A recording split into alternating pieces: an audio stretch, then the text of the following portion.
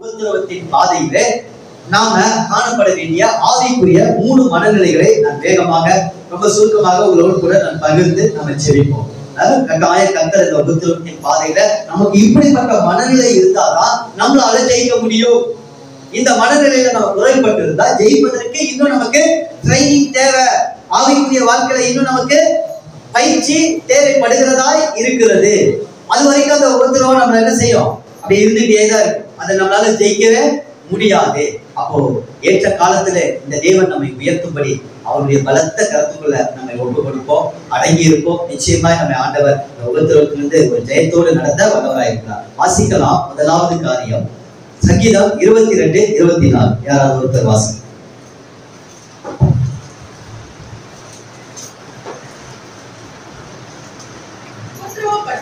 உபத்திரவத்தை அவர் எண்ணாமலும் அவருக்காகவும் அருவருக்காகவும் தம்முடைய முகத்தை அவனுக்கு மறைக்காமல் இருந்து தம்மை நோக்கி அவன் கூப்பிடுகையில் அவனை கேட்டறினார்.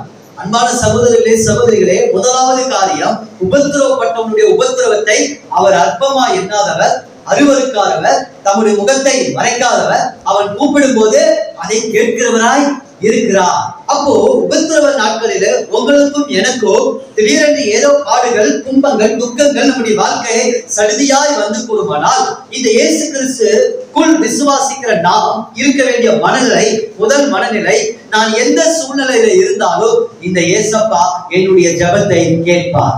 அல்லேலூயா. அவர் அருவருக்க மாட்டார், அவர் அற்பமா எண்ண மாட்டார், தம்முடைய முகத்தை மறைக்க மாட்டார். நீங்க கூப்பிடும் போது அவர் ஓடி வந்து கேட்கிறவராய் இருக்கிறார். இந்த விசுவாசம் முதலாவது நமக்கு வேணும். உபத்திரவத்துல நீங்கள் போய் மனிதனிடத்துல நின்று பாருங்கள். ஐயோ வந்துருவான கதவு மூட்டு ஓடிடுவாங்க. ஏதாவது விதத்துல நம்மளை அவாய்ட் பண்ண பார்ப்பாங்க. நம்ம போன் எடுத்தா பண்ணா எடுக்க மாட்டாங்க. ஏன்னா இந்த உபத்திரவப்பட்டவனுக்கு நம்மளாம் உதவி செய்யலாம், இவனுக்கு தேவை இன்னும் வேணும், இன்னும் வளர்க்கணும் அப்படிதான் நினைக்கிற இந்த உலகத்தின் மத்தியில அருவருக்காத ஒரு தகப்பன், நம்முடைய முகத்தை மறைக்காத ஒரு தகப்பன், நம்முடைய வேண்டுதலை கேட்கிற ஒரு தகப்பன், எனக்கு அன்பானவர்கள், அப்படிப்பட்ட ஒரு நல்ல தகப்பன் நமக்கு உண்டு. ஒரு நல்ல தாயின் சேகமுடையவர் அவர் உண்டு. ஆனா உபத்திரவப்பட்டவனுடைய உபத்திரவத்தை ஒரு நாள் அற்பமாய், தாவீது எத்தனை வேதனை அவருடைய வாழ்க்கையில கொஞ்சம் அந்த சூழ்நிலைக்குள்ள போய் பாருங்க. தாவீது தாயும் தகப்பனும் என்னை கைவிட்டாலும் கர்த்தர் என்னை சேர்த்துக் கொள்வார் என்று சொல்கிறார். நீங்க உங்க விசுவாசம், வேற விசுவாசம் எப்படிப்பட்டதா இருக்கணும்? உபத்திரவத்தின் நாட்கள்ல கர்த்தர் என் ஜெபத்தை கேட்பார், என் கூக்குரலை கேட்பார், என் கண்ணீரை கேட்பார், என் கெஞ்சுதலுக்கு அவர் இறங்குவார் என்று சொல்லி இந்த உபத்திரவ நாட்களுக்கு ஒரு முற்றுப்புள்ளியை ஆண்டவர் நிச்சயம் தருவார். எனக்கு அன்பானது 2006 எனக்கு 9ஆவது தேதி மேரேஜ் நடந்தது. நான் வாலிப பிள்ளைகளுடைய விசுவாசத்துக்காக சொல்றேன், புதிதாக குடும்பத்தை நடத்துறவங்களுக்காக நான் இதை சொல்றேன். 2006ஆம் ஆண்டு 9ஆம் தேதி ஜனவரி மாதம் திருமணம் நடந்தது. 2005 27ஆம் தேதி மத்தியான வேலையில ரட்சிக்கப்பட்டேன். இயேசு சந்தோஷமா என் உள்ளத்துல வந்தார். வாழ்க்கையில் அடுத்தடுத்த ஆசீர்வாதங்கள் தான். இயேசு ரட்சிப்பாய் வந்த உடனே துக்கிக்கிற என்னை அவர் ரட்சித்து என்னை உயர்த்த ஆரம்பித்தார். அப்படியே உயர்வுதான். ஒரு காரியமா மனசுல நினைக்கிறதெல்லாம் என்னன்னா சக்சஸ். இதான் உண்மை. பிரதர் அண்ட் சிஸ்டர், தேவன் ஒரு விஷயத்தை செய்ய போறாருன்னா முதல்ல உங்க இருதயத்துல அதை போடுவார். அதைதான் இங்க சொன்னார், கேளுங்கள், உங்கள் சந்தோஷம் நிறைவாய் இருக்கும்படி பெற்றுக்கொள்வீர்கள். அப்போ அந்த சந்தோஷத்தை பெற்றுக்கொள்ளுகிற அனுபவம் தான் உங்க இருதயத்துல ஒரு விருப்பத்தை போடுவேன். ஆசை நிறைய வரும், ஆனா விருப்பம் ஒண்ணுதான், அது தேவனுடைய விருப்பம். மகளே உன்னை நான் இப்படி வைக்க போறேன், உன்னை இப்படிதான் நடத்த போறேன், உன்னை இப்படிதான் ஆசீர்வதிக்க போறேன் அப்படின்னு சொல்லி ஆண்டவர் ஒரு விருப்பத்தை கொடுப்பார். அதனாலதான் ஆண்டவர் நம் மன விருப்பங்களை நமக்கு தருகிறவர். இது எந்த நேரத்துல போடுவாரு? உபத்திரவ நேரத்திலே உங்களுக்கு அந்த விருப்பத்தை போடுவார். நீங்க கஷ்டமான சூழ்நிலையில நீ இப்படி இருக்க போற, இந்த நினைக்காத, நீ இப்படிதான் இருக்க போற. பாருங்களேன், அப்படியேதான் 2006 மேரேஜ் நடக்கும்போது நானும் நிறைய கனவுகளோட ஆரம்பிச்ச பண்ணேன். ஆனா எல்லாம் பாருங்களேன் அப்படியே தலையில மாறிடுச்சு. மார்ச் மாசம் பாத்தீங்க அப்படின்னு சொன்னா எங்க அப்பா தான் அப்ப வந்து வீட்டுக்கு பெரிய தலை, புலி எல்லாமே அவர்தான், சிங்கம், புலி எல்லாமே அவர்தான். எங்க அப்பா தான். ஜாலியா இருப்பேன் நான். அதனால நான் கல்யாணம் ஆயிட்டேன். அதனால அப்படியே ஜாலியா அப்படியே சுத்திக்கிட்டு இருந்தேன் 2 மாசம். அவ்வளவுதான்.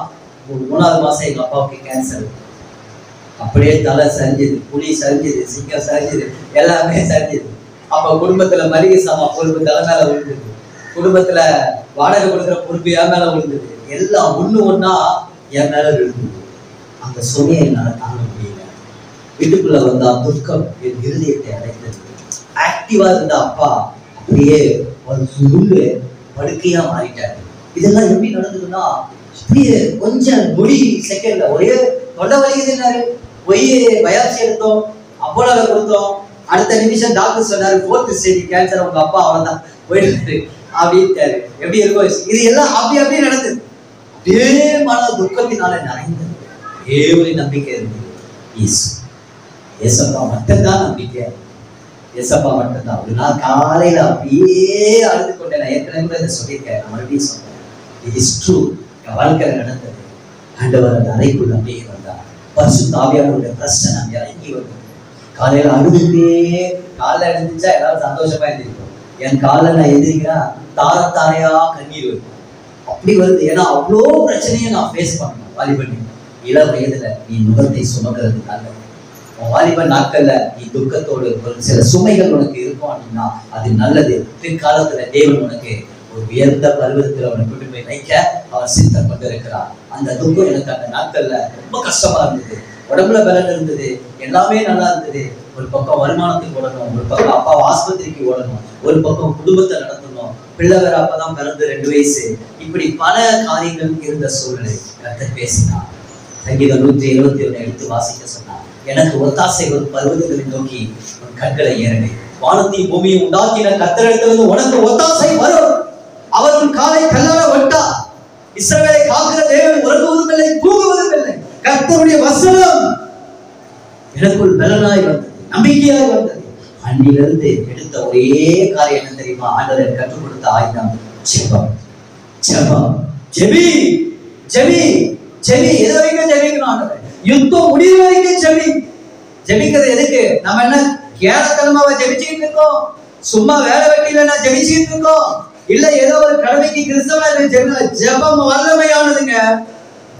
இந்த கடைசி நாட்கள்ல வருகிற உபத்திரவத்துக்கு தப்பிக்கொள்ளும்படி நீங்கள் விழித்திருந்து ஜெபம் பண்ணுங்கள். ஜெபிக்கிற இடம் அசைஞ்சுது, ஜெபிக்கிற இடத்தை சத்துரு தொட முடியல. ஜெபிக்கணும். உபத்திரப்பட்ட நாட்கள்ல வாலிபனே நீ ஜெபி. எவ்வளவு நேரம் ஜெபிக்கணும்? ஜெபிச்சுக்கிட்டே இரு. எவ்வளவு நேரம் ஜெபி. உனக்கு டைம் கிடைக்கும் போதெல்லாம் ஜெபி. கூட்டம் கூடிக்கிட்டு வீண் வார்த்தைகளை பேசிக்கொண்டு நீங்க இருக்காதீங்க. ரேங்க் இருக்கு, நிறைய கேஸ் இருக்கு. நீ ஜெபிக்க கர்த்தர் உனக்காக வழக்காடி யுத்தம் பண்ணி சத்துரு உன்னை ஜெயம் கொள்ளாததினால் அவர் உன் மேல பிரியமா இருக்கிறபடினால் உனக்கு ஒவ்வொரு எல்லைகளிலும் ஜெயத்தை அவர் கட்டவிட்டு கொடுப்பான். நீ ஜெயிக்கிறவனாய் மாறுவான். ஆழங்களின் மேல் நீ மூழ்கி போகாதபடி ஆழங்களின் மேல் உன்னை நடக்க பண்ணுகிற ஒரு தேவன். ஜெபிக்கணும். ஒருவன் அதனால வேதம் சொல்கிறது, ஒருவன் துன்பப்பட்டால் ஜெபிக்க கடவன். ஆண்டவர் சுகம் கொடுத்தார், ஆண்டவர் ஐஸ்வர்யத்தை கொடுத்தார், ஆண்டவர் ஜெயத்தை கொடுத்தார். எனக்கு அன்பானவர்கள், ஜெபிக்கணும் பாருங்க. நமக்கு ஆண்டவர் யுத்தம் செய்து நமக்கு ஜெயத்தை கொடுத்தார். அப்ப உபத்திரவ நாட்களில் நமக்குள் இருக்க வேண்டிய ஆவிக்குரிய மனநிலை என்ன? நான் ஜெபிக்க கர்த்தர் என் ஜெபத்தை கேட்டு என் உபத்திரவத்தை நிலைமையை மாற்றுவார்.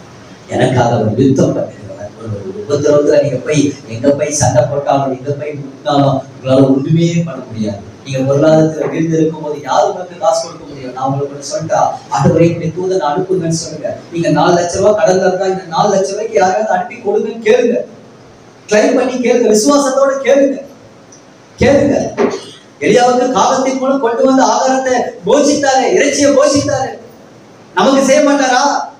4 லட்சம் ரூபாய் நான் ஆண்டவரை உழைச்சி என்னால சம்பாதிச்சு பண்ணணும்னா அது லாங் டைம் முடியாது. இந்த பிரச்சனை வியாதி என்னை விட்டு போகாது. அப்ப நீங்க தான் எனக்கு சுகம் கொடுக்க முடியும். மருத்துவம் ஒரு லெவல் தான்.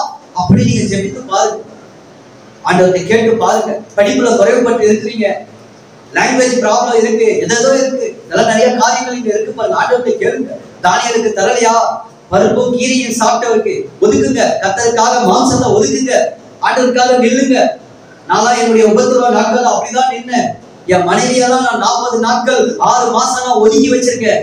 பக்கத்துல கூட வந்துடாதுன்னு வைராக்கியமா நின்னு ஆண்டவருக்காக ஊழியம் செஞ்ச அந்த நாட்கள் தான் அப்படிதான் நின்னதுனால கர்த்தர் ஒரு நாள் பார்த்தார். அவர் கனப்படுத்துற வேலை வந்தது, அவர் நம்மளை உயர்த்துற வேலை வந்தது, அவர் செயல்படுகிற வேலை வந்தது. நீ எனக்காக நின்ன, எனக்காக ஓடுன, எனக்காக நீ வைராக்கியம் பாராட்டல. இப்போ பார், ஒரே கூழாங்கல் தான் கோலியாத்து காலி. அவன் பட்டயத்தை எடுத்து நீ அவனை சாவடிக்க போற. அந்த வல்லமையை தருவார். இப்படியே இருக்க மாட்டேன். கர்த்தர் உன்னை ஜெயிக்க வைத்தார். ஒரு நல்ல நிலைமையில கொண்டு போவார். ரட்சிப்புக்குள்ள வந்துட்டாலே நம்ம எல்லாம் தலை நிமிர்ந்து நடக்கிறவங்க. அதனாலதான் சொன்னேன், நம்ம எல்லாம் ராயல் ஃபேமிலி. ஹல்லேலூயா, ஹல்லேலூயா, ராயல் ஃபேமிலி. ராஜ நீங்க ஆசாரிய கூட்டம். நம்ம மைண்ட் செட் அப்படி மாறும் பாருங்க. அந்த ஜெபிக்கிறவங்களுக்கு தான் அந்த மைண்ட் செட்டை கர்த்தர் அப்படி மாத்துவார். ஆனா ஜெபிக்கும் போது ஒன்ன சொய்து ஜெபிங்க. வேதம் வாசித்து ஜெபம், வேதம் வாசித்து ஜெபம் பண்ணும் போதே அது வல்லமை உள்ளதா இருக்கும். சத்தியத்தோடு என்கிட்ட பேசுங்க, என்கிட்ட வாங்க அப்படின்னு சொல்றாரு. அப்ப ஆண்டவர் நிச்சயமா நமக்கு சுக வாழ்வை தருவார். அதனால இந்த உபத்திரவ நாட்களில நான் மறுபடியும் உங்களுக்கு சொல்லக்கூடிய காரியம் என்ன, நம்முடைய விசுவாச வாழ்க்கையில ஜெபத்தை விட்டு விடாது. அது ரொம்ப முக்கியம். தனி ஜெபம் ரொம்ப முக்கியம். அதுதான் ரொம்ப முக்கியம். வேலை ஜெபிக்க தெரியாத நாட்கள்ல நம்ம கூடி ஜெபிக்கலாம். அப்புறம் ஜெபத்தை நம்ம கொஞ்சம் கற்றுக்கொண்ட பிறகு நம்ம தனியா ஜெபிக்க ஆண்டவர் நம்ம கற்றுக் கொடுத்துருவார். அதுக்கப்புறம் நம்ம எப்படி ஆண்டவர்கிட்ட பேசணும் கேட்கணும்ன்றது நமக்கு ஆண்டவரே கற்றுக் கொடுப்பார். ஏன்னா சீஷர்களுக்கு ஜெபத்தை என்ன செஞ்சாரு, எப்படி ஜெபிக்கணும்னு கற்றுக் கொடுத்தார். மரமண்டத்துக்கு எங்க பிதாவா அப்பான்னு கூப்பிடுறாரு. அது வரைக்கும் நீ அப்பா கூப்பிடுறதுக்கு பயந்துகிட்டு இருந்த. இப்ப என்ன சொல்ற, அப்பா பிள்ளை ஏன் பயப்படுற, அப்பான்னு கூப்பிடு. அப்படி கூப்பிடும் போது ஆண்டவர் நமக்கு ஜெயத்தை கொடுக்கிறவரா இருக்கிறார். 1 கொரிந்தியர் 15:57 யாராவது வாசிக்கிறேன்.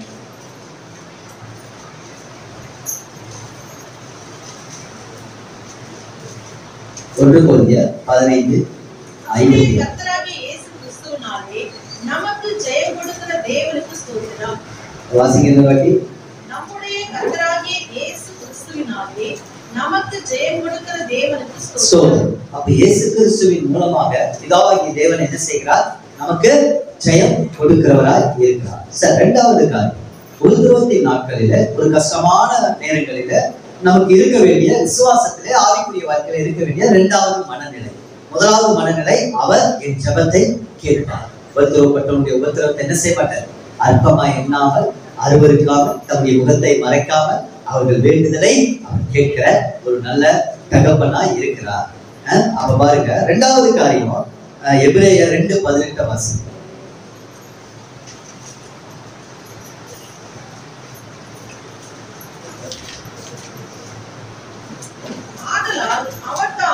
ஆதலால் அவர் தாமே சோதிக்கப்பட்டு பாடுபட்டதினால்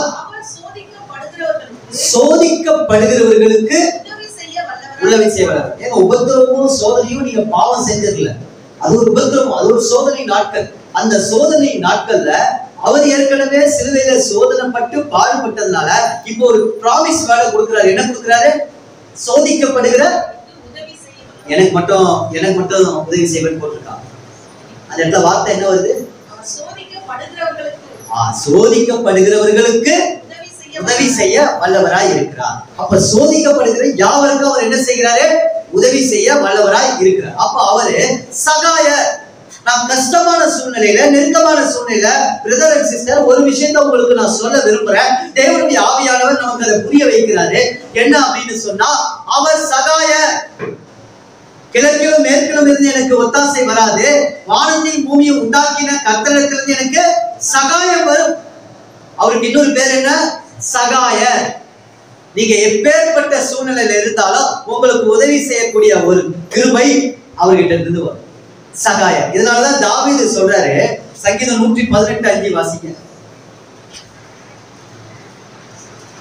இந்த ஆஸ்பத்திரி ஊழியர்கள்லாம் போகும்போது பாத்தீங்கன்னா ரொம்ப மனவேதனையா, குழந்தைங்க ஹாஸ்பிட்டலுக்கு போகும்போது பாத்தீங்கன்னா பிள்ளைங்கெல்லாம் பல நாட்கள் அப்படியே மருத்துவமனையில நோய், எந்த நோயினே தெரியாம, விளைவின தெரியாம இருப்பாங்க. தாயுடைய உள்ளங்களை எல்லாம் பார்க்கும்போது நம்ம போய் அந்த அவங்களுக்காக ஜெபிக்கும் போது அவங்க நினைக்கிறது என்ன தெரியுமா, அவங்க டாக்டரை காட்டிலும் நம்ம ஆண்டவருடைய அந்த ஜெபத்தை அவங்க அவ்வளோ ரிசீவ் பண்ணுவாங்க.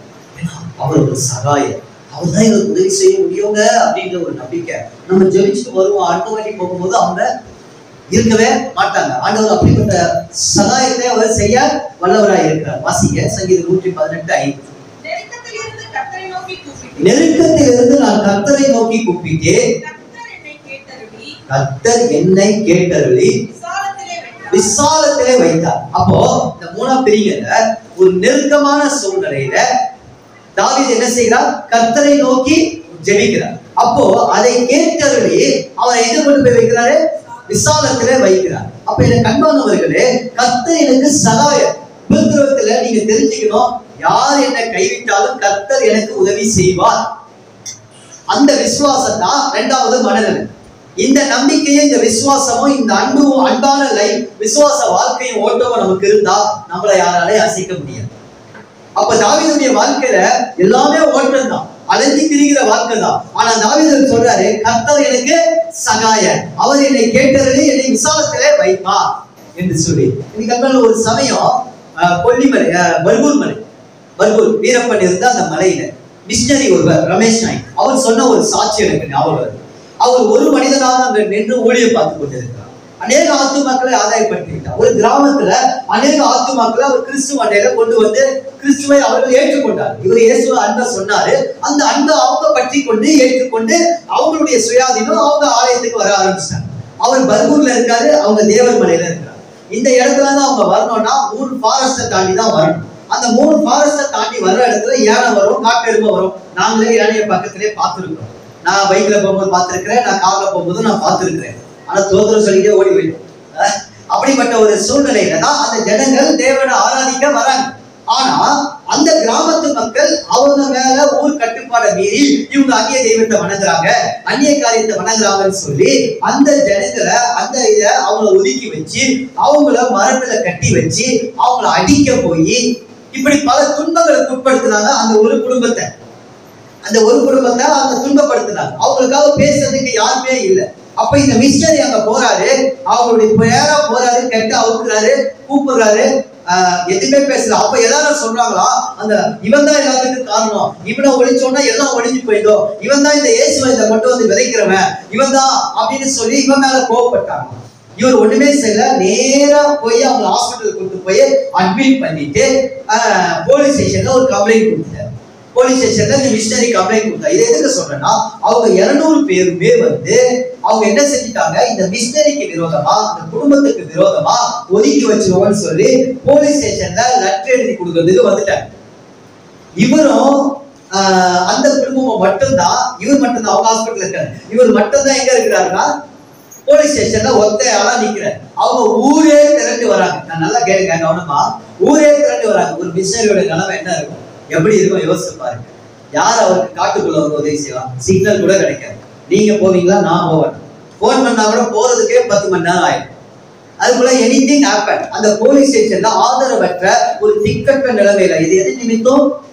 அவங்க இயேசுவை ஏற்றுக்கொண்டது நிமித்தம், அந்த குடும்பத்துக்காக இவர் பரிந்து பேசுறது நிமித்தம். அப்படி இருந்தாங்க, யாருமே இல்லை. எல்லாரும் லெட்டர் எழுதிட்டு வந்துட்டாங்க, பேப்பர் எழுதி எடுத்து வந்துட்டாங்க.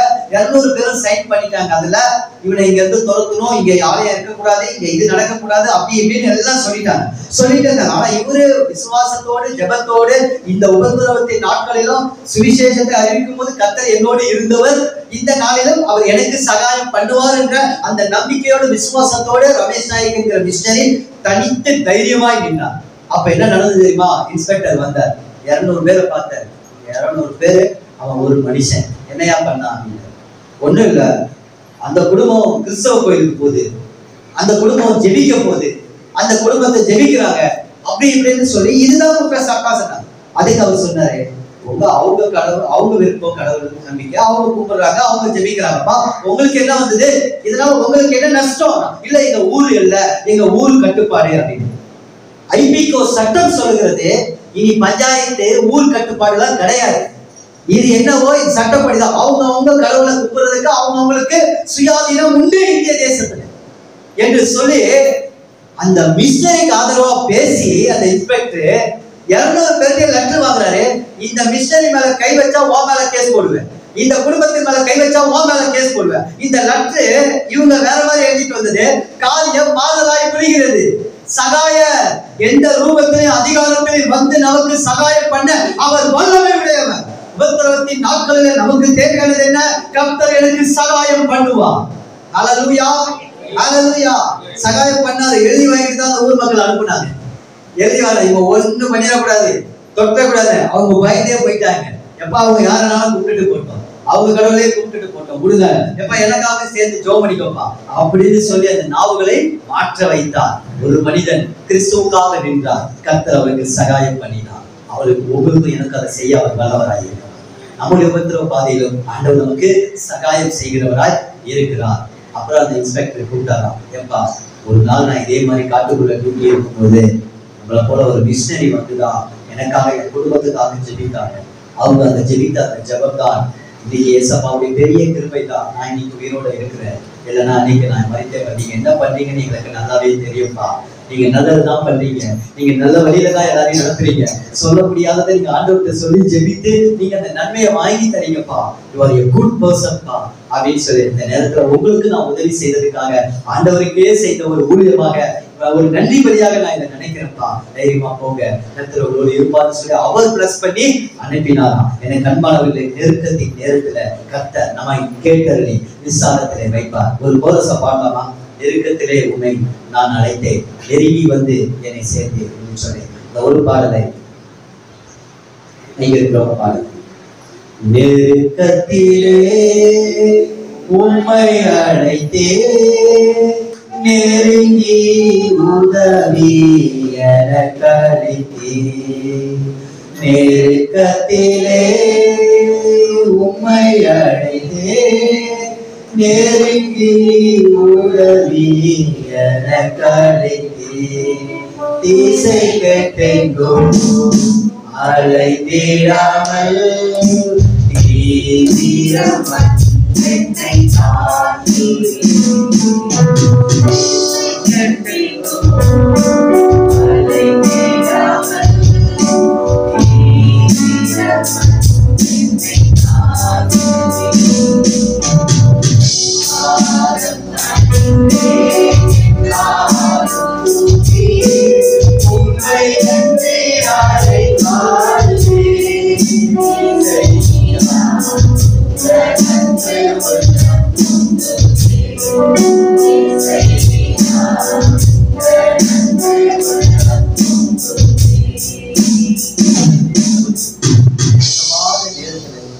ஆண்டவர்கிட்ட போகும்போது அவர் உள்ள சந்தோஷம். அவர் நமக்கு உதவி செய்ய வல்லவர். அவர் சோதிக்கப்பட்டார். நமக்கு சோதிக்கப்படும் போதெல்லாம் உதவி செய்ய ஒரு தகப்பன், ஒரு கரம் உண்டு. அந்த வலது கரம் உண்டு, நம்மளை தாங்கி நடத்தும். நம்மளை அப்படியே இருந்து விடவே மாட்டார். நாம எனக்கு பிரியமானவர், விசுவாசத்துல ஆவிக்குரிய வாழ்க்கையில வரக்கூடிய உபத்திரவத்துல இரண்டாவது நமக்கு இருக்கக்கூடிய மனநிலை என்ன தெரியுமா? அவர் எனக்கு சதா, அவர் எனக்கு மட்டும்தான் உதவி செய்யும், அவர் எனக்கு உதவி செய்யும். ஆமா, எனக்கு அவர் உதவி செய்வார். எனக்கு அன்பானவர்களே, கடந்த வருடம் கூட நான் ஒரு சாட்சியோடு கூட சொல்லுறேன். கடந்த வருடம் டிசம்பர் மாதம் முதல் வாரத்துல பாத்தீங்க அப்படின்னு சொன்னா நான் ஊழியத்துக்கு போயிட்டு நான் வரேன். அப்படின்னு அந்த ஊழியத்துக்கு போயிட்டு நான் வரும்போது மழை, சரியான மழை, சென்னையில பெரு வெள்ளம். அந்த பெரு வெள்ளத்தின் நேரத்துல எனக்கு அன்பானவர்களே, நாங்க வந்து இறங்குறோம் 10 மணிக்கு, வீட்டுக்குள்ள போறோம். பொருசாமி எங்க வீட்டுக்கு வந்திருக்கிறாங்க, சைமனை எங்க வீட்டுக்கு வந்திருக்காங்க. எங்க வீட்டு தெரியும், ரோட்டை பார்த்த மாதிரி இருக்கும். அப்போ அந்த வீட்டுக்குள்ள நாங்க அப்படியே போய் டயர்டா இருக்கு எல்லாத்தையும் போட்டு அப்படியே பார்த்துட்டோம். காலையில எப்போது போல காலையில எழுந்திரிக்கிறோம். பார்த்தா முழங்கால் அளவுக்கு தண்ணி நிற்குது, கட்டுதெல்லாம் நடக்குது.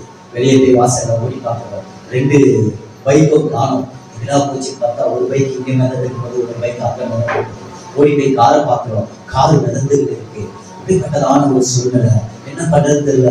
வீரோல இருக்க துணியை காப்பாற்ற போனா அங்க கட்டில் நடந்து போகுது. இப்படி எல்லா இடத்தையும் தண்ணீர் சூழ்ந்து பயங்கரமான லாஸ், பயங்கரமான கஷ்டம், வேதனை தாங்க முடியல. என் மனைவி அப்படியே கஷ்டப்பட்டு சொன்னா, நாங்க உங்களுக்கு ஊழியம் தானே பார்த்துட்டு வந்தோம், எங்களுக்கு ஏன் இந்த சோதனை, எங்களுக்கு தப்பு வச்சிருக்கலாமே, எங்களுக்கு ஏன் இந்த கஷ்டம் அப்படின்னு சொல்லி ஆண்டவரே அப்படின்னு சொல்லி அந்த வேதனையோடு கூட அந்த நேரத்துல பார்த்தோம். ஒருவேளை சென்னை பட்டணம் முழுவதும் பல்வேறு இடத்துல அப்படிப்பட்ட சூழ்நிலைகள் இருந்தாலும் நாங்களும் அந்த உபத்திரவத்துல பட்டோம். ஆனா கர்த்தர் அந்த இடத்துல இருந்து பூக்களோடு விட்டோம். எங்களுக்கு ஏன் ஆண்டவரே இந்த சோதனை, உமக்கு ஊழியம் பார்த்துங்க ஆண்டவரே, நீங்க எங்களுக்கு இறங்குங்க அப்படின்னு சொன்னோம். அருமையா எங்க சித்தி சித்தப்பா வீடு இருந்தது பக்கத்துல. நாங்க அப்படியே பிள்ளை குட்டி எல்லாத்தையும் தூக்கிக்கிட்டு அப்படியே நடந்து அப்படியே பாத்திரத்தெல்லாம் தலை மேல வச்சுக்கிட்டு அன்னைக்கு போட வேண்டிய ட்ரெஸ் எல்லாம் கையில எடுத்துக்கிட்டு நாங்களும் ஒரு அகதியை போல அப்படியே அந்த தண்ணியில நடந்து போறோம். வேதனையா இருந்தது, ஆனா சொல்ல முடியல. ஒரு நம்பிக்கை இருந்தது. அந்த நம்பிக்கை என்ன? ஆண்டவர் நம்முடைய வேண்டுதலை கேட்பார், ஆண்டவர் நமக்கு சகாயம் செய்வார். ஏதோ ஒரு திட்டம் இந்த உபத்திரவத்தை அனுமதிச்சிருக்காருன்னா இதற்கு பின்பாக ஒரு மகிழ்ச்சியான காரியத்தை ஆண்டவர் நமக்கு கொடுக்க போறாருன்ற அந்த நம்பிக்கையும் அந்த ஒரு துக்கத்தின் மத்தியிலும் அந்த சந்தோஷத்தோடு அப்படியே நாங்க கடந்து போறோம். சித்தி வீடு இருந்தது, அடைக்கலமா இருந்தார். ஆனா பாருங்க, 6 மாசத்துல இந்த ஜூலை, ஆகஸ்ட், செப்டம்பர் மாதத்துல எங்களுக்கு அதே இடத்துல ஒரு புது இல்லத்தை கர்த்தர் வாங்க கிருபை செய்தார். அப்போ ஆண்டவர் சொன்ன வார்த்தை என்ன தெரியுமா? அன்னைக்கு உனக்கு நான் அடைக்கலமா இருந்தேன், இன்னைக்கு வரப்போற பெரு வெள்ளத்துக்கு உன்னை தப்பு வச்சேன். போன வருஷம் நீ கேட்டல, ஆண்டவரே என்னை ஏன் ஆண்டவரே கைவிட்டீங்க? நான் கைவிடல. இந்த பாடு உனக்கு வரும்போதுதான் ஒரு மகிழ்ச்சியை உனக்காக நான் வைத்திருக்கிறேன். ஒரு கஷ்டம் உனக்கு வரும்போதுதான் நான் உனக்கு எப்படி உதவி செய்கிறேன் நீ அறிந்து கொள்ள முடியும்னு சொல்லி அன்பானவர்களே ஒரு நல்ல பெரிய ஒரு வேலையை ஆண்டவர் கொடுத்தார்.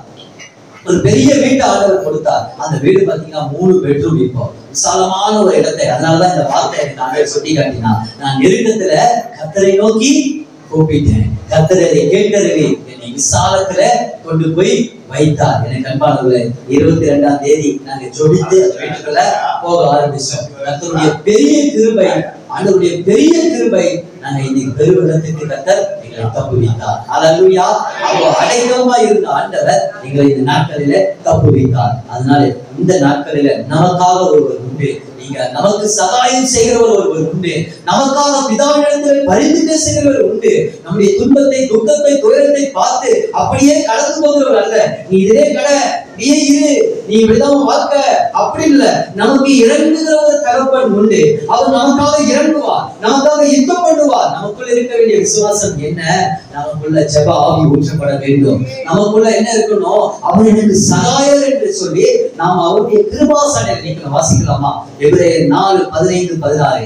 ஏற்ற சமயத்துல அவர் நம்மை உயர்த்தி நிலைநிறுத்துகிற ஒரு தகப்பன். வாசிக்கலாம். அதை 4:14-15.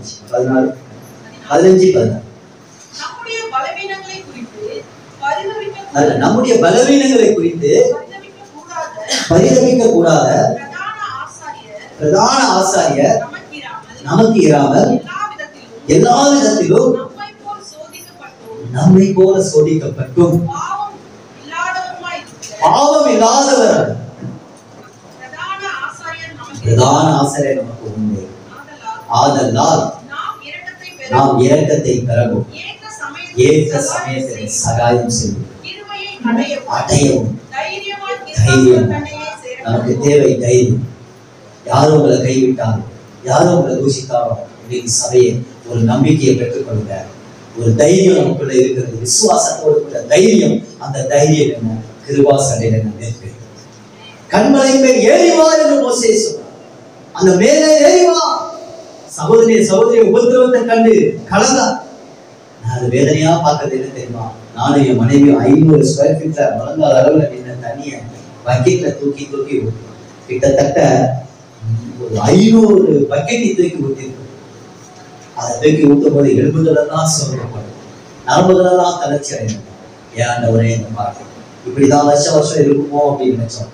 ஆனா கர்த்தர் அதை அடுத்த பெரு வெள்ளத்துக்கு எங்களை தப்பு வைக்கிறார். காரணம் அவருடைய கிருபாசனையில நின்றோம்.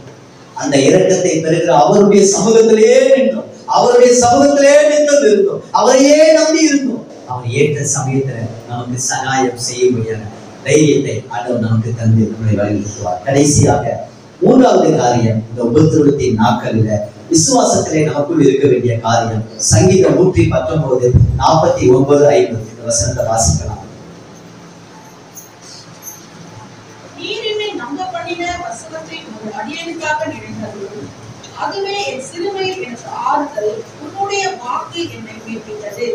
பாருங்க, இந்த வார்த்தையை நல்லா கூர்ந்து கவனிங்க. மறுபடியும் ஒரு வாட்டி வாசிங்க மெதுவா.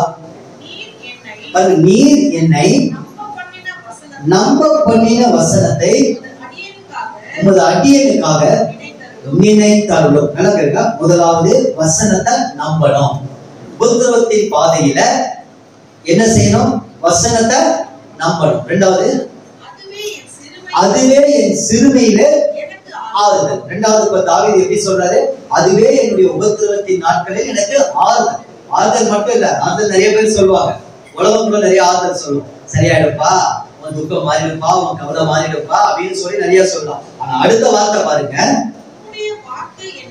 உம்முடைய வாக்கு என்னை உயிர்ப்பித்தது. அப்போ நான் நம்பின வார்த்தை, நான் விசுவாசம் வைத்த வார்த்தை எனக்கு ஆறுதலா இருந்தது மாத்திரமல்ல, அதுவே எனக்கு உயிர்ப்பித்தது. அதுவே என்னை உயிர்ப்பிக்க வைத்தது. எனக்கு சாபலுக்கு பதில் எனக்கு சிங்காரத்தை கொடுத்தது. என்னை உயர்ந்த ஸ்தானங்களிலே ஏறி வர செய்தது. அப்போ உபத்திரவத்தின் நாட்களில நான் இன்னைக்கு சபையாருக்கு எனக்கும் சேர்த்து சொல்ற ஒரு காரியம் என்னன்னா, நீங்க உபத்திரவம் வந்துருச்சு அப்படின்னு சொன்னா, ஆண்டவரே இந்த உபத்திரவத்துக்கு பின்பாக எனக்கு இருக்கிற மகிமை என்னன்னு சொல்லி வாக்குத்தத்தத்தை வாங்கிக்கணும். இப்ப யோசேப்பை எடுத்துக்கோங்க. ஒரு சொப்பனம் வருது. என்ன வருது? 11 அரிக்கட்டுகளும் அவர் என்ன செய்யுது? வணங்கிச்சு இருக்கு. இது கேட்கறதுக்கு நல்லா தான் இருக்கு. என்னன்னா 11 அரிக்கட்டை. இது என்னது? வாக்குத்தத்தம். கர்த்தர் யோசேப்பை குறித்து ஒரு திட்டம், நோக்கத்தை கொடுக்கிறார். ஆனா அதுக்கப்புறம் அந்த வாக்குத்தத்தத்தை நிறைவேறதுக்கு அவருக்கு என்ன நடந்தது? சகோதரர்களால் அவர்கள் தூஷிக்கப்பட்டாங்க, விரோதிக்கப்பட்டாங்க, குடியில தூக்கி போட்டாங்க. அப்புறம் இஸ்மவேலர்கள் எடுத்து போனாங்க. அவங்க போய் எகிப்துல வெற்றி போட்டாங்க.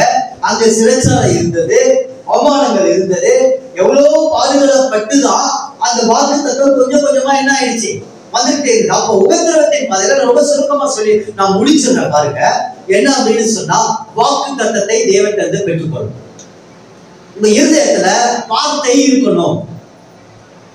இப்ப யாக்கோபை எடுத்துக்கோங்க. வனாந்தரத்துல போறாரு, ஒண்ணுமே இல்ல, கோலும் தடிமா தான் போறாரு. ஒரு தரிசனம், தூங்குறாரு, ஏறி வருது இப்படி எல்லாம் நடக்குது. அப்ப இது தேவனுடைய வீடுன்னு சொல்றாரு. உடனே தேவன் இறங்கி சொல்றாரு, நான் உனக்கு ஒண்ணு சொன்னல, இத சொன்னதை செய்யும் அளவுக்கு உன்னை என்ன செய்ய மாட்டேன், நான் கைவிடவே மாட்டேன் அப்படின்னு சொல்றாரு. அப்போ மனிதர்கள் வாழ்க்கையில நம்ம நம்பலாம், அவங்க வார்த்தையை நம்பலாம். ஆனா சில நேரங்களில அந்த மனிதனுடைய வார்த்தை அவங்க நமக்கு உதவி செய்யலாம், நமக்கு ஹெல்ப் பண்ணலாம் நினைத்தால் கூட அவங்க செய்ய முடியாத சூழ்நிலைகளுக்குள்ளாக தள்ளப்படுவாங்க. ஆனா கர்த்தருடைய வார்த்தை சொல்கிறது, சகோதரனே, வானம் ஒழிந்து போகும், பூமி ஒழிந்து போகும், ஆனா என்னுடைய வார்த்தை ஒரு நாளும் ஒழிந்து போகாது. ஏன் அப்படின்னு சொன்னா, வானத்தை என் வார்த்தையால சிருஷ்டித்து இருக்கிறேன், இந்த பூமியை வார்த்தையால சிருஷ்டித்து இருக்கிறேன். நான் தான் இந்த பூமியை சிருஷ்டித்தேன், நான் தான் இந்த பூமியை உருண்டையா வைத்திருக்கிறேன், நான் தான் இந்த பூமியை தாங்கி பிடித்துக் கொண்டு இருக்கிறேன். இதெல்லாம் வார்த்தையினால, அதனால அது அவ்வளவு சீக்கிரம் அழிந்து போயிடாது. அதனால நான் உனக்கு சொன்ன வார்த்தையும் நீ என் வார்த்தை மேல ஒரு நம்பிக்கை வச்சல, கஷ்டமான சூழ்நிலையில எதிர்பார்ப்பு எந்த ஒரு சூழ்நிலையை எதிர்மறையா இருந்த போது, நிச்சயமற்ற சூழ்நிலையில என் வார்த்தையை இதே ஆலயத்துல வந்து நம்பி, அந்த வார்த்தையை நம்பி கர்த்தர் எனக்கு சொல்லி இருக்கிறாரு, எனக்கு கீழாக்காம என்ன மேலாக்குவாரு, என்ன வாழாக்காம என்ன தலையாக்குவாரு, என் காலம் ஒரு நாளும் தகாத விடவே மாட்டாரு, என்னை காண்கிற தேவன் யெகோவா ஈரே, எல்லாவற்றையும் அவருடைய பர்வதத்திலே பார்த்துக் கொள்ளப்படும் என்று அவர் சொல்லி இருக்கிறாரு. என் வாழ்க்கையில இழப்புகள் வரலாம், கஷ்டங்கள் வரலாம், துன்பங்கள் வரலாம், ஆனா ஆண்டவரே நீர் நம்ப பண்ணின ஒரு வார்த்தை இருக்கிறது, எனக்கு அது ஆறுதலா இருந்தது. அந்த வார்த்தை ஒரு நாள் உயிர்ப்பிக்கும். அல்லேலூயா. இதுதான் வாக்குத்தத்தம். இதுதான் வாக்குத்தத்தம். இதை நான் ரொம்ப சுருக்கமா சொல்றேன். இதான் இயேசு கிறிஸ்துவோட வாழ்க்கையில பார்க்கணும். பிசாசு 40 நாள் அப்படியே உபவாசம் இருந்துட்டு வராது. கொஞ்சம் அவருக்கும் பசி வருது, பசி, பயங்கர பசி, பயங்கரமான பசி, எல்லா பசியும் வருது அவருக்கு. லிட்டரான பசியும் வருது, ஆவிக்குரிய பசியும் வருது அவருக்கு. அப்படியே பசியோட வராது. உடனே நம்மால் வராது பாருங்க. யாரு? நம்ம பிசாசு. இந்த உலகத்தின் அதிபதி வராரு, ரட்சிப்பின் அதிபதியை பார்த்து கேட்கிறாரு, இந்த கல்ல அப்பமாக்குங்க. அதுக்கு அடுத்து தாள புதியோன்னு. அப்போ வசனம் தான் சொல்றாரு. என்ன சொல்றாரு? தூதர்கள் கல்லில் இடராதபடி உங்கள் பாதத்தை ஏந்தி போக வருவாங்கப்பா. இயேசுக்கே வசனம் பாருங்க. அப்போ பாருங்க, அடுத்து வர்றாரு, என்ன வணங்குங்க, எல்லாவற்றையும் கொடுத்துடுற அப்படின்றாரு. எனக்கு எல்லாமே இருக்குன்றாரு.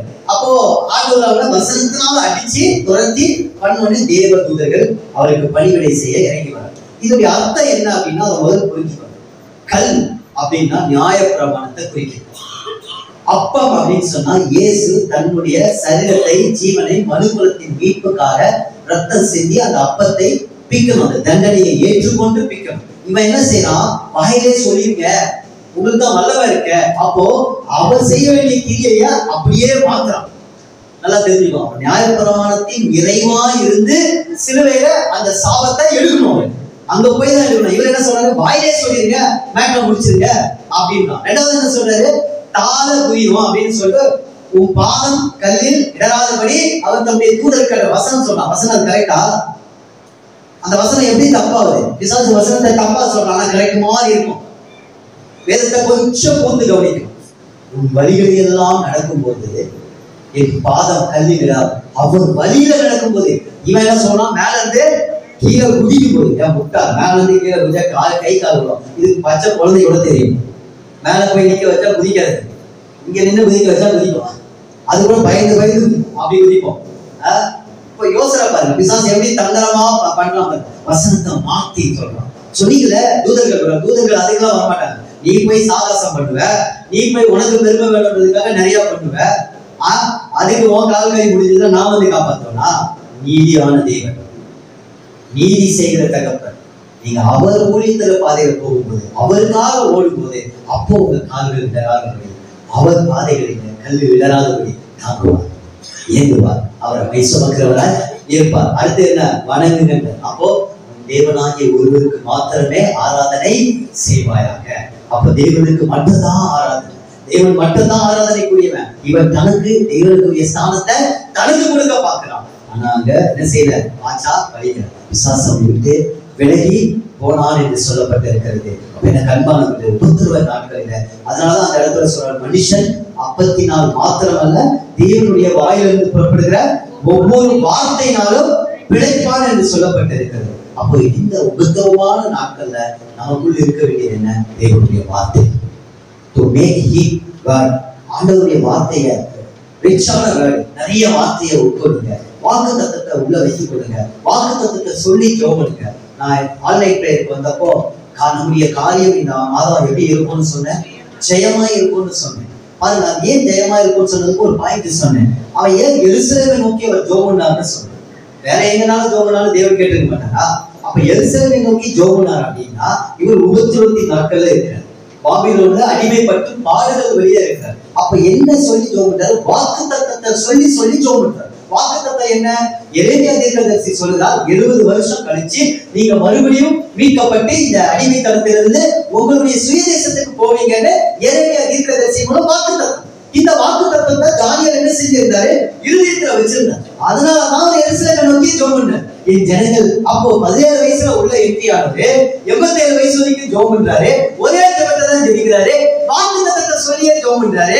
அப்போ தேவன் கோரேசின் ஆவியை எழுப்பி இந்த இஸ்ரவேல் ஜனங்களுக்கு ஆலயத்தை கட்டும்படி அங்கு எஸ்ரா, நெகேமியா, செருபாபேலை எழுப்பி அங்க ஒரு பெரிய விடுதலை கொடுக்கிறார். நீங்க உங்க வாழ்க்கையிலும் என் வாழ்க்கையிலும் வாக்கு தத்தத்தை நீங்க சொல்லி சொல்லி சொல்லி சொல்லி அடிங்க.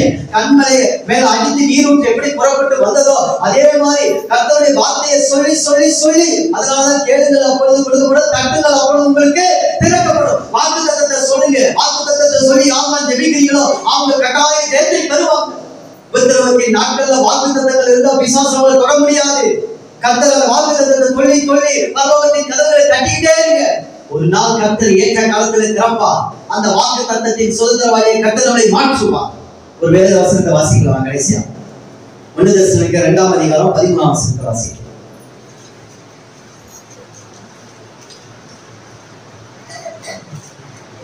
2:13. ஆகையால் நீங்கள் தேவ வசனத்தை எங்களாலே கேள்விப்பட்டு, பாருங்க, அந்த அழகா பவுல் தெசலோனிக்கேயருக்கு சொல்றாரு, வேத வசனத்தை எங்களால் கேள்விப்பட்டு ஏற்றுக்கொண்ட போது மனுஷர் வசனமாக ஏற்றுக்கொள்ளாமல், பாருங்க, அந்த மனுஷனுடைய வார்த்தையா ஏற்றுக்கொள்ளல. சூப்பரா இருக்கும் பாருங்க அந்த வசனம். பாருங்க, யாரு வசனம் சொன்னாலும் உபத்திரவத்தின் நாட்கள் உங்களுக்கு கர்த்தருடைய வார்த்தை வசனம் பிடிச்சோம். அதை நீங்க பிடிச்சுக்கிட்டீங்கன்னா அது ஜீவன், அது உயிர்த்தெழுதலின் வல்லமையை உங்களுக்கு கொண்டு வந்தோம். அப்புறம் பாருங்க, வாசிங்க. தேவ வசனமாகவே ஏற்றுக்கொண்டதினால் நாங்கள் இடைவிடாமல் தேவனுக்கு ஸ்தோத்திரம் செலுத்துகிறோம். அது மெய்யாகவே வேத வசனம் தான் உங்களுக்குள் பலன் செய்கிறது. அல்லேலூயா.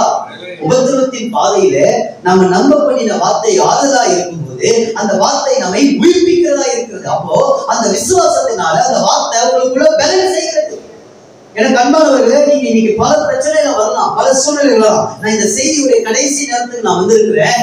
ஆவிக்குரிய வாழ்க்கையில இந்த விசுவாச ஓட்டத்துல நீங்க கர்த்தருடைய வசனத்தை நம்புங்க. அது உங்களுக்குள்ள விசுவாசத்துல பலன் செய்யும். எப்படி பலன் செய்யும்? ஒரு நல்ல பலமான ஒரு ஸ்போர்ட்ஸ்மேன் நல்ல ஆகாரத்தை சாப்பிட்டா 40 நாள் அவர் எப்படி ஆயிடுவாரு?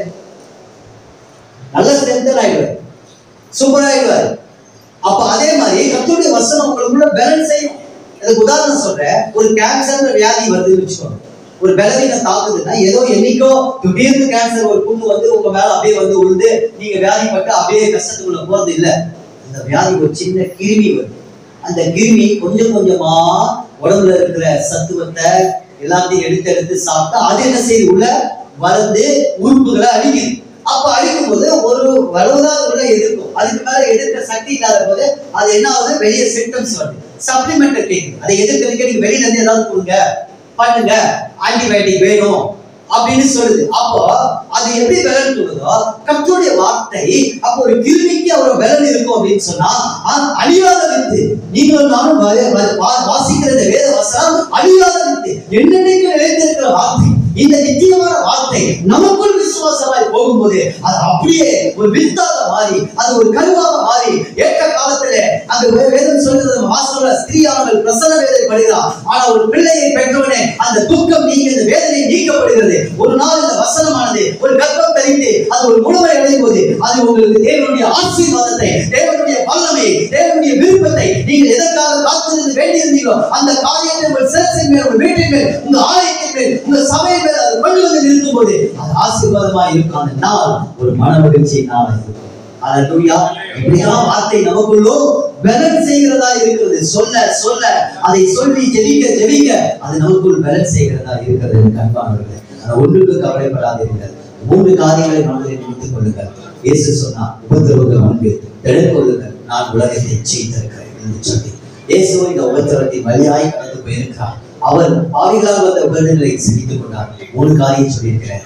விசுவாசம் நம்முடைய உலகத்தை ஜெயிக்கிறது. உங்கள் விசுவாசம் எல்லாரும் சொல்லுவோமா? எழுந்து நிற்போமா? நம்ம எல்லாரும் எழுந்து நிற்போமா? ஒரு பாடலை மட்டும் நம்ம கடைசியா பாடணும். காணிக்க பாடலா பாடினாலும் சரி, இப்ப பாடினாலும் சரி, மைக்கை எடுத்து பாடுங்க. அதிசீக்கிரத்தில் நீங்கும். பவுல் சொல்கிறார் 2 கொரிந்தியர் 4:17. நீங்க விசுவாசிக்க வேண்டிய ஒரு விஷயம் என்ன தெரியுமா? மீகா 7:7-8 நீங்க வீட்டுல போய் வாசி பாருங்க. சத்துருவை பார்த்து சொல்லுங்க, சந்தோஷப்படாது. சத்துருவே நீ சந்தோஷப்படாது. நான் துன்பத்தின் வழியில, கஷ்டத்தின் வழியில நான் நடந்தாலும் நீ சந்தோஷப்படாது. என்னை மீட்பதற்கும், என்னை ரட்சிப்பதற்கும், என்னை தூக்கி உயர்த்துவதற்கும் ஒரு தகப்பன் உண்டு என்று அந்த விசுவாசத்தை அறிக்கை செய்யுங்க. இன்னைக்கு அன்பானவர்களே, பவுல் அழகா சொல்கிறான், அதிசீக்கிரத்தின் நீங்கும் இந்த லேசான உபத்திரவம், அதி நித்திய கன மகிமை உண்டாகும். இதை விசுவாசிங்க. பவுல் சபைக்கு சொன்ன வாக்கு தத்துவம் இதுதான். அதிசீக்கிரத்தின் நீங்கும் இந்த லேசான உபத்திரவம்,